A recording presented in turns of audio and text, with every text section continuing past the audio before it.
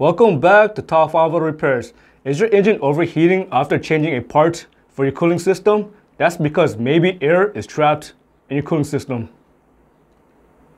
Welcome back to Top 5 Auto Repairs. How do you know you have air trapped in your cooling system? The first sign that you know that air is trapped in your cooling system is because after you replace a component, you should bleed the system for air. If you do not bleed the system for air, then most likely air is trapped in your cooling system. When air is trapped in your cooling system, it will cause coolant to improperly flow inside your cooling system. Therefore, it will disrupt the cooling system operation and therefore leading to overheating. The next sign that you know that you have air trapped in the cooling system is temperature fluctuation. If you notice the needle on your temperature gauge is constantly fluctuating, it's going high and low, that can be caused by pockets of air trapped in your cooling system, or it can also be caused by a partially stuck open or stuck closed thermostat. The next sign that you know that you have air in your cooling system is your heater is not blowing hot air. If your HVAC system is not blowing out hot air, that's because maybe air is trapped inside the heater core.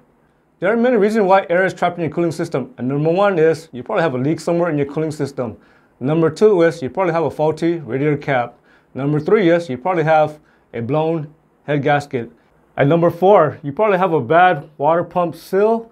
And number five, when you change a cooling system parts such as a thermostat, housing, water pump, radiator, and so on, always bleed the cooling system for air. How do you remove air in your cooling system? With the engine off and cooled, go ahead and remove the radiator cap. Again, make sure the engine is cooled. Allow the engine to run for about 5 to 20 minutes. That should be enough for air to escape from the cooling system, and your engine should be running fine afterward. Another way to bleed the system for air is locate the bleeder valve somewhere on the cooling system. Normally, it's around the thermostat area. If you have a hard time removing air from the cooling system, I recommend using a spill-free funnel. And basically, this is going to come with various attachments. You're going to place this on top of the radiator, on the radiator neck.